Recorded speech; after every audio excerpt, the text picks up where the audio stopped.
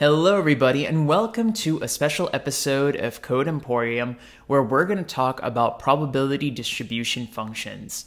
I'm going to split this video into three parts where we first talk about some intuition, where we'll relate the concept of random variables to probability distribution functions and also try to take a look at them visually. And then in section 2, we're going to talk about more formally and mathematically the definition of probability distribution functions, and then we'll end this video with how they are applied in machine learning to give you a sense of real-world application. So let's get to it. Alright, so to begin this discussion, let's walk through some experiment.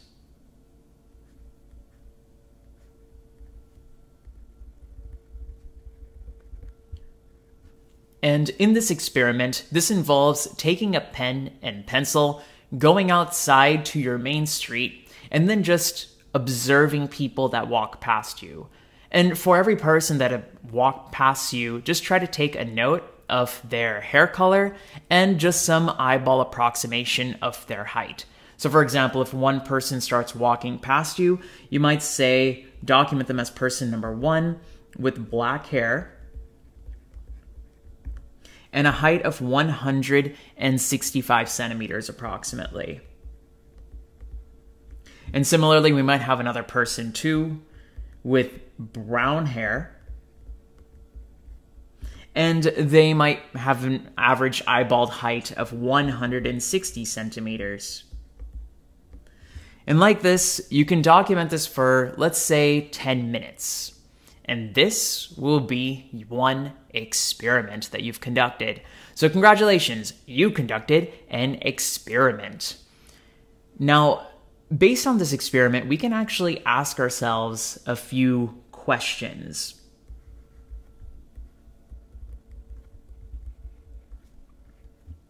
And one question that we can ask ourselves, for example, is during the experiment duration, how many people actually walked past us?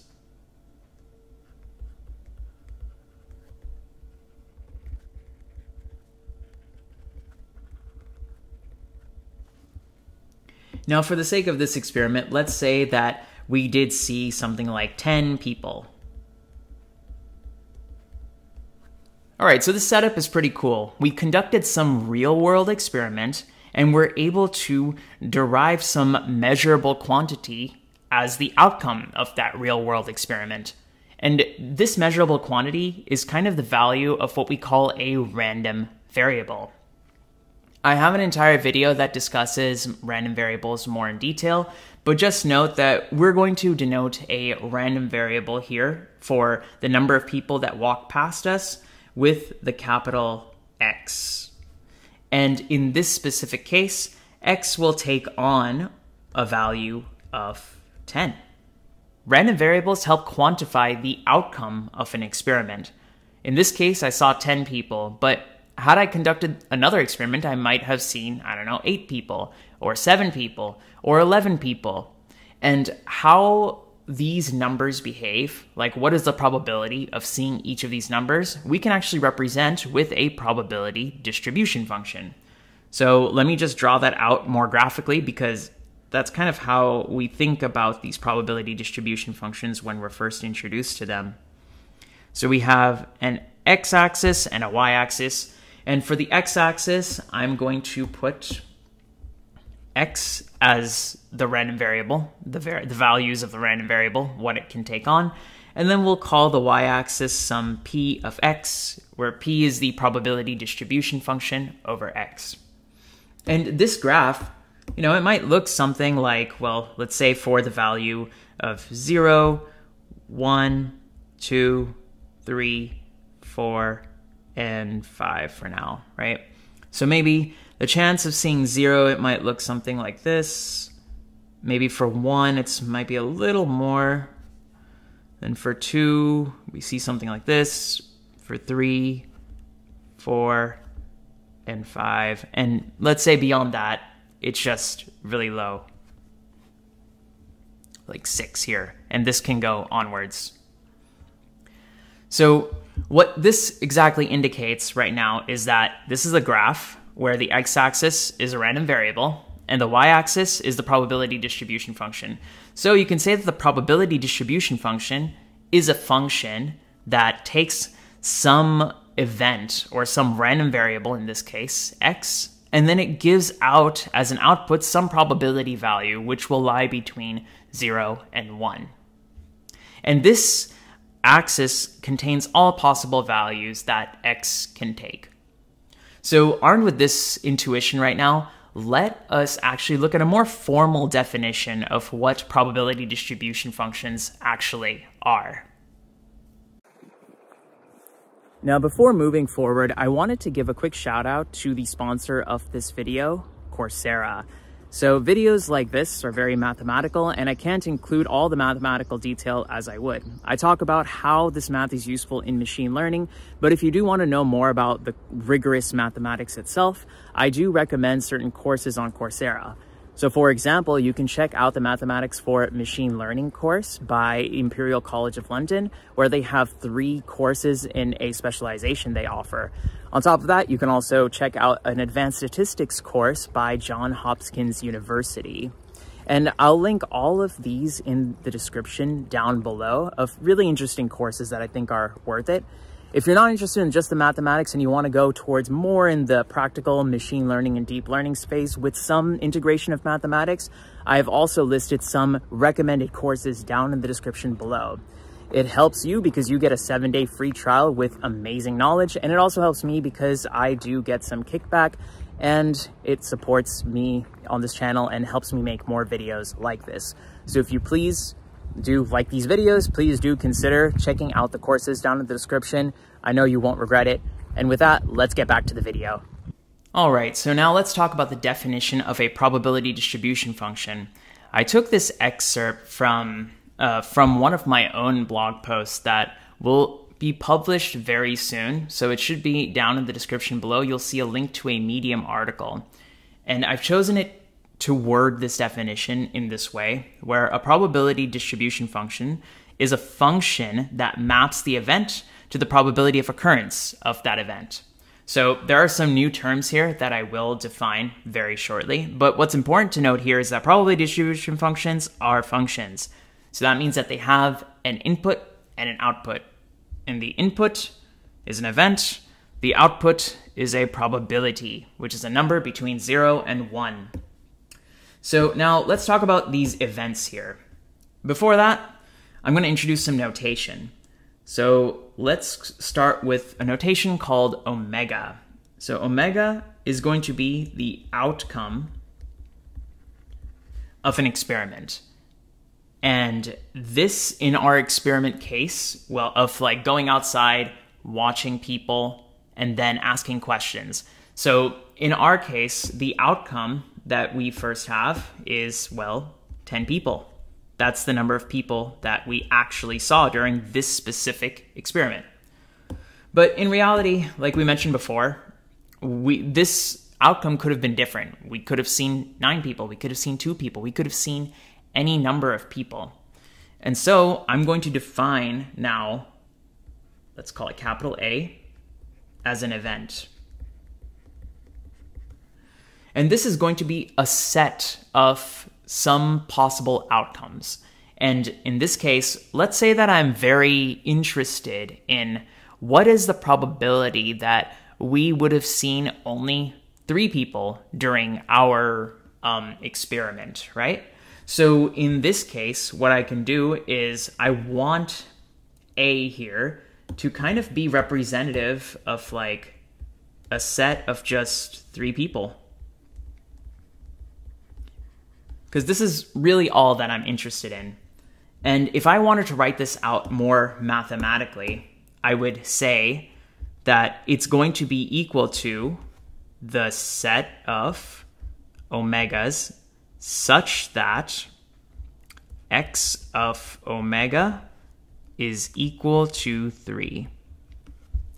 Now, what this means here is that x here was our random variable that indicates the number of people who passed us.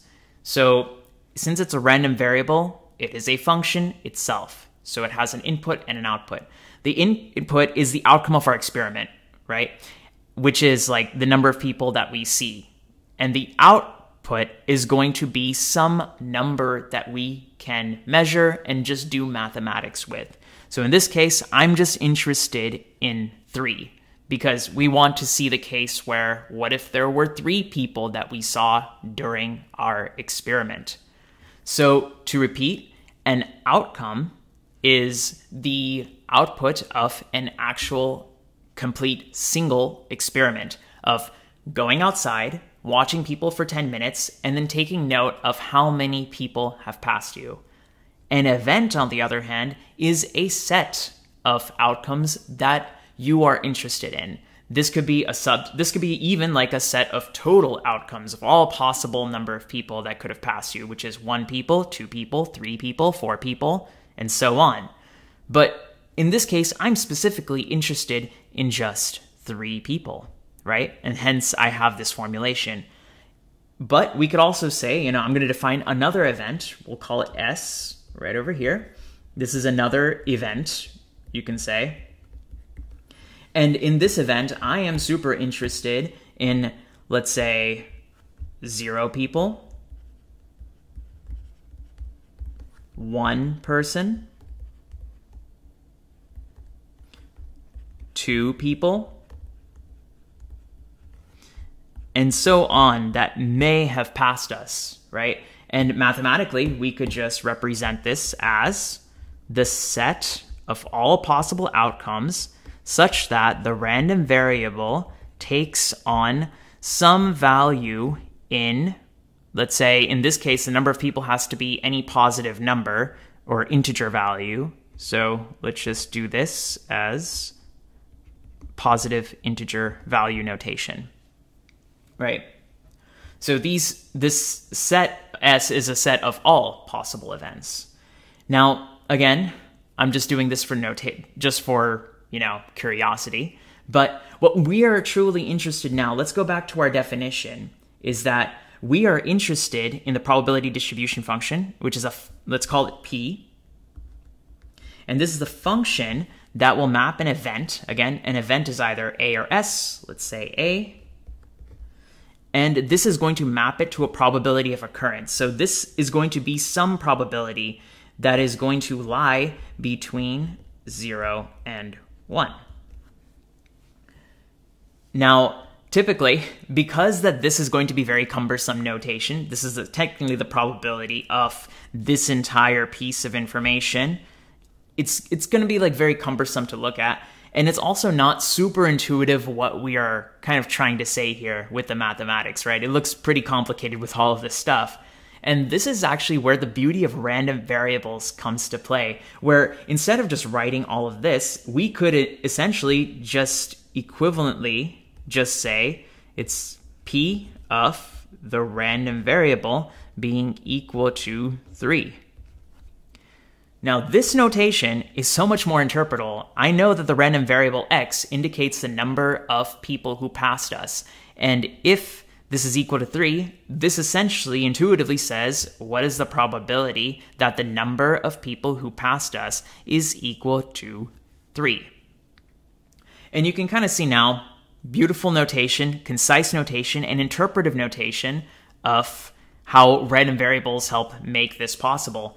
But for the sake of completion, I needed to introduce to you the idea of outcomes and events, and also kind of the complete set of events itself. So I hope all of this is pretty clear right now. And from now, in our last section, we are going to look at how we can use this, or how this entire notation and probability distribution functions are used in the field of machine learning. Let's now conduct another experiment, and this experiment involves randomly going to Zillow.com and randomly choosing one house listing, right? That's our experiment. And we'll conduct this experiment 3 times. So the first time I did this, I got $677,000.